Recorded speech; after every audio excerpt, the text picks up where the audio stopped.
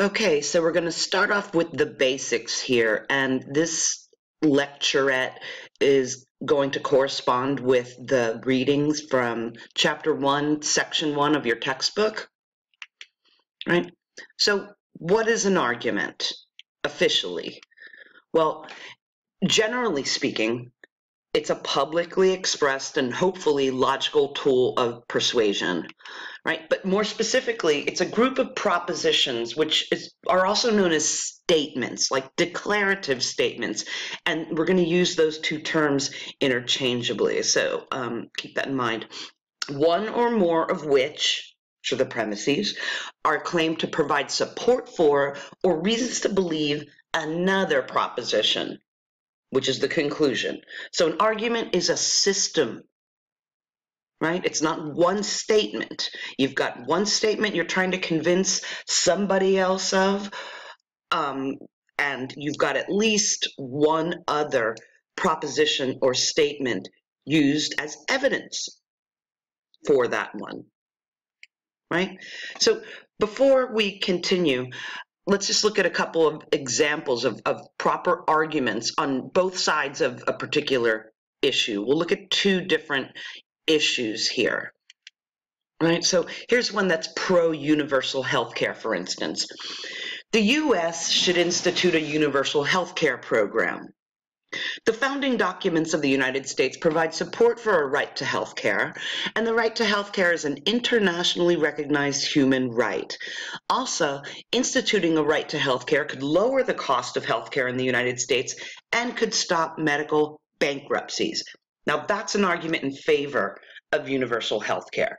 You can craft one against. You can have an anti-universal health care argument. The U.S. should not institute a universal health care program. The founding documents of the United States do not provide support for a right to health care. Furthermore, a right to health care could increase the U.S. debt and deficit. It could also lower the quality and availability of disease screening and treatment and increase the wait time for medical services, right? Argument on both sides, equally decent. Let's look at one about minimum wage. Here's pro-increased minimum wage. The U.S. should raise the federal minimum wage. Raising the federal minimum wage would increase economic activity and spur job growth. Increasing the minimum wage would also reduce poverty and reduce government welfare spending. Furthermore, the minimum wage has not kept up with inflation. And again, here's one against increased minimum wage. The U.S. should not raise the federal minimum wage. Increasing the minimum wage would force businesses to lay off employees and raise unemployment levels. A minimum wage increase would hurt businesses and force companies to close. Also, raising the minimum wage would increase the price of consumer goods, and it could be the case that teenagers and young adults are shut out of the workforce. So my point with these is that basically, once we have mastered the skill of argumentation, you can argue for or against anything, as long as you're following the rules of good argument construction, which we're going to learn down the line. Now, we mentioned that word proposition. What is a proposition? So a proposition is simply a statement with a truth value. Like, the grass is green, water is H2O, pudding is delicious, we ought to pass that law, murder is wrong, there is life on other planets. Now, mind you, you may be thinking, well, how do we know that some of those are true? And aren't some of those just opinions? Like, who says pudding is delicious? Or that we ought to pass that law? Or that there is life on other planets? We don't know that. That's not what it means for a statement to have a truth value. For a statement to have a truth value, it just means simply that it makes sense to say this is true or this is false. That's it. Right? For instance, there are other sorts of statements that aren't propositions. Oops, sorry. Like a question. Like, what color is that pudding? That's not a proposition. You can't say true to that. It would make no sense. Or, hey, hand me that pudding. You can't say false to that. That would make no sense. But as long as it makes sense to say, is it true that there's life on other planets, or is it false that there's life on other planets? Then that statement has a truth value. Again, it doesn't simply mean that the statement is in fact true. That's not what a proposition is, right? It means that it makes sense to say it's true or false, whichever you choose, or whichever you know, or whether or not you know the answer. Now, a premise. A premise is the proposition or propositions that provide evidence or reason to believe the conclusion, right? In other words, a premise provides support for a conclusion. Now, what's a conclusion? Conclusion is the ultimate aim or goal of the argument which the premises are meant or intended to support, right? In other words, the conclusion is the proposition that you're trying to convince people of, or that people are trying to convince you of, right? Now, this may seem out of place, but this is kind of the toolbox section of the course. We need to just gather up some tools before we get to work on a couple other concepts here.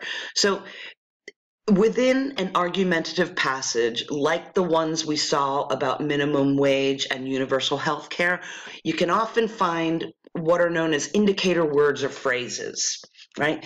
And those words or phrases serve as red flags, as indicators, like, hey, I most likely am a premise here, or hey, I'm most likely the conclusion here. Now, these words aren't always present, but when they are, they can give you a hint about how to unpack the argument. And by unpack the argument, I mean find the conclusion and articulate the premises one by one, which is known as standardizing the argument, and we'll get to that in a moment. But here's your list of premise indicators, right? These are all in your book as well, since, because, given that, seeing that, for the reason that, etc. Conclusion indicators, therefore, hence, it follows that, so, in conclusion, etc. So you want to keep these in mind and think through these a bit, because they can help you, like I said, unpack and then standardize the argument, which is the goal of this section, this lecturette. So here's an example of an argument with a conclusion indicator. Heavy alcohol consumption causes dehydration. Marathon runners need to keep very well hydrated. You're running a marathon tomorrow. Therefore, you should not go out binge drinking tonight. So here you've got therefore highlighted. It's a conclusion indicator. So it's kind of letting you know, hey, here's the conclusion. You should not go out binge drinking tonight. And the rest of the argument is meant to support that conclusion, give you reasons to believe it. Here's that same example, but with a premise indicator. Same exact example. Heavy alcohol consumption causes dehydration. I don't need to repeat this one, but now instead of having a conclusion indicator here, you've got a premise indicator. So, whoa, you see that, given that, and that's going to tell you, you know, I'm dealing with some premises in this area, right? The conclusion's still the same. The conclusion here is still you should not go out binge drinking tonight, but just we have a premise indicator instead. Now, again, these indicator words and phrases are not always present, but when they are, they're very helpful in unpacking the argument. Now, that unpacking, let's talk about that for a moment. Unpacking the argument is what we call putting it into standard form in logic. Right? And it's a very helpful tool. It's setting it up so that it can be more easily evaluated. It's kind of taking it out of passage form and putting it into a list form. It's getting everything ready for evaluation. It's kind of like this. If you're going to cook a complex dish, right, it's best to get all of your ingredients chopped and readied and plated up so that you can compose the dish, and you're not having to chop in the middle and dice over here and mince over here while you're trying to cook, right? So think of it kind of that way. Here's how you put an argument into standard form. Step 1, look for indicators if they exist, right? Be they premise or conclusion indicators. Step 2, identify the conclusion and write it out in full sentence form at the bottom of the list. We'll demonstrate this in a moment. Step 3, identify the premises and list them numerically above the conclusion, omitting any indicator words and always in complete sentences. Then, step 4, make sure that you have omitted any non-working propositions and or non-propositions from your reconstruction. What that means is that you trim the fat. Get rid of anything that isn't working in the argument, that isn't relevant to the conclusion. If you got a question in there, that's not a proposition, get rid of it. And people write arguments that way. Right? You write arguments with a lot of rhetoric, and sometimes you make an exclamation for some flavor, for some punctuation. Here, what we're doing in order to standardize an argument, you're trimming everything that's unnecessary and making it really clean. Okay? So that same argument that we looked at about running a marathon, here's what it looks like in standardized form. You've got your conclusion at the bottom, right, with a C, colon, you should not go out binge drinking tonight. Well, why? I really wanted to. Because 1, 2, 3, therefore, bam. This is what a standardized argument looks like, and some are easier to standardize than others. We're going to start with some mundane examples, and they'll be pretty simple, but that's how you start. So here's an example. The two of you should not get a dog. First, you're rarely home. Second, one of you has severe pet allergies. And also, don't forget that you're not yet financially ready for the expense involved in properly caring for an animal. Wake up, you two. So here's the breakdown. You've got the original argument on the left side, and here's how it is standardized. Conclusion. The two of you should not get a dog. This is what this passage is trying to convince you of. Well, why? I really want that dog, and it's so cute, and everybody I know has dogs. Well, first, you're rarely home. Second, one of you has severe pet allergies. Third, you're not yet financially ready. For all these reasons, the two of you should not get a dog. Notice, first in language is out of there. Second's out of there. Just trimming it. Make the claims. Trim all the fat. Right? And also, this wake up, you two, that's a goner too. It doesn't belong in the argument. It's not a proposition. Only a proposition makes the final cut, and even some of those don't. So I hope you're getting what I'm laying down here. Trim the fat. Next, Bob should not be trusted. He's a liar, a thief, a cheater, and he's been arrested 3 times for fraud of the elderly. There's our argument. Now we're going to break it down. Right? Here's its original form. Here's how it breaks down. Right? The conclusion is Bob should not be trusted.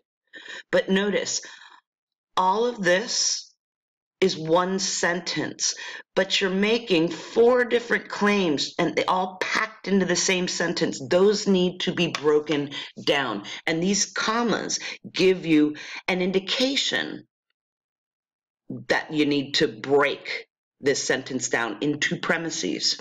Right? So it breaks down like this, and complete sentences for each premise. A, Bob shouldn't be trusted. Well, why? He seems so cool. Because Bob's a liar. 2, he's a thief. 3, he's a cheater. 4, he's been arrested 3 times for fraud of the elderly. 4 premises and a conclusion. That's how this is broken down. Okay. Another example. Ticks are pesky, dangerous, and ubiquitous. Therefore, they should be exterminated, seeing as how they carry Lyme disease. Well, this is a little funky, right? So we got to unpack it and unpack it carefully. And in this case, you're going to use indicator words to help, right? For some reason, the author of this argument has put the conclusion in the middle, which is unusual, but some people do things that way. So here we're using our indicator word, which our conclusion indicator, which is therefore. They should be exterminated. Ticks should be exterminated. Boom. That's your conclusion. Well, why? They're pesky. They're dangerous. They are ubiquitous, which just means they're all over the place. And they carry Lyme disease. For these 4 reasons, you can conclude that ticks should be exterminated. Remember again, everybody, we're not evaluating these arguments yet. We're just setting them up, right? And again, complete sentences for every line of the argument, be it a premise or a conclusion. Another example. San Diego has an ideal climate. It also has richly diverse neighborhoods. It's the host city for Comic-Con, and it's the craft beer capital of America. San Diego rocks. Therefore, San Diego truly is the nation's finest city. Here's how it breaks down. Your conclusion is, hey, San Diego is the nation's finest city. That's what I want to convince you of. Oh, yeah? Well, how come? Bam, bam, bam, bam. That's what makes the cut, right? What have we trimmed out? San Diego rocks. Now, technically speaking, if you were to say San Diego rocks, you can consider that a proposition. It makes sense to say that's not true or that's true, right? But it really, this is where you have to use your intuition a little bit. Whoever wrote this argument did not intend this to support this conclusion. So trim it. That's an act of trimming the fat here. It's just put in there for color, so it doesn't make the cut. Another. Marijuana is not physiologically addictive. It does not do a great deal of harm to the body's organs. Imagine what the livers look like in those alcoholic congressmen. Marijuana could provide a strong revenue source for the states, and heaven knows they could use it. The states could save a fortune in drug enforcement costs. I love marijuana, hence marijuana should be legalized. Then here's the breakdown. Conclusion, along with the conclusion indicators, hence, marijuana should be legalized. Well, how come? Because of this reason, that reason, that reason, that reason, all of which were sifted out of this passage. Now, let's take a look quick at what we got rid of. What didn't make the cut? Well, this. Imagine what the livers look like in those alcoholic congressmen. This was not intended to support the conclusion, nor is it a proposition, strictly speaking. You can't say true or false to this, so it doesn't make the cut. We cut, and heaven knows they could use it. Notice, right? It's just trimming the fat. We don't need it. You're making claims to support the conclusion. We also cut, I love marijuana, which whoever's speaking here could, I mean, for them, that could be a proposition. That could be true or false. But again, it does not service the support of the conclusion. Doesn't make the cut. Okay. Either the concert will be rained out or it will go on as planned. It didn't get rained out, so it's a safe bet that it'll go on as planned. Here's the breakdown. You've got either this is going to happen or this is going to happen. Well, as it turns out, this didn't happen. Therefore, the concert will go on as planned. Again, we're trimming out what is unnecessary. You're just making claims, right? Again, I'll repeat it ad nauseum. Trim the fat. Claim, claim, conclusion. If the mind were independent of the body, then the mind could exist without any physical support. But the mind is not independent of the body, so it cannot exist without any physical support. This is a much more philosophical example, but we're using all different kinds of examples here. Just like that last argument, or similar to it, here's the breakdown. You've got the if this is the case, then this would be the case. Well, that's not the case, therefore neither is this, right? Trimming the fat. Another example. Just a couple more here. The youth of Athens are just like horses. Only a few specialized people can be said to improve horses. Therefore, only a few specialized people can be said to improve the youth of Athens. This is an example from Plato's The Apology. Right? So the conclusion here, what they're trying to convince you of is only a few specialized people can be said to improve the youth of Athens. And you've got a conclusion indicator here to help you with that. And then the argument breaks down like this. Well, first, so how come? How come it's the case that only a few specialized people can be said to improve the youth of Athens? Why doesn't everybody improve the youth of Athens? Well, because of this.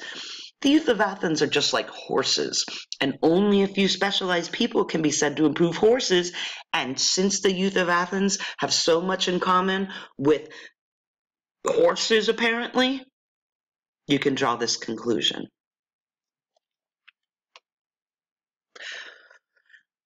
Everything in the observable world has a cause. Nothing can be the cause of itself, and an infinite regress of causes is not possible. Ergo, there must be a first cause, which we call God. This is actually an argument from Aquinas's 5 arguments for the existence of God. Breaks down like this. Conclusion, there must be a first cause, which we call God. How come? What is your reasoning? What's your evidence? 1 reason, 2 reasons, 3 reasons. And again, notice all of those were packed into one sentence, and they need to be unpacked and articulated. 1 claim per line. Final example. Performance-enhancing drugs should remain banned from sports. They destroy the spirit of sport, create an unfair advantage for those who use them, are terribly detrimental to one's health, and send the wrong message to children. Lance Armstrong's a total snake. Breakdown. What's the conclusion here? That's always what you should look for first. Don't see any conclusion indicators. That'll often tell you maybe the first proposition is the conclusion, which it indeed is. What's this trying to convince you of? Performance-enhancing drugs should remain banned from sports. Well, how come? It's so much more fun to watch sports when they're all roided out. Well, for this reason, they destroy the spirit of sport. They create an unfair advantage. They're terribly detrimental to one's health. They send the wrong message to children. And what didn't make the cut? Lance Armstrong is a total snake. Although that is a proposition, it doesn't make the cut because it's irrelevant to the conclusion. And you got to look into the intention of the author. That was kind of added on as flavor, right? Does not make the cut.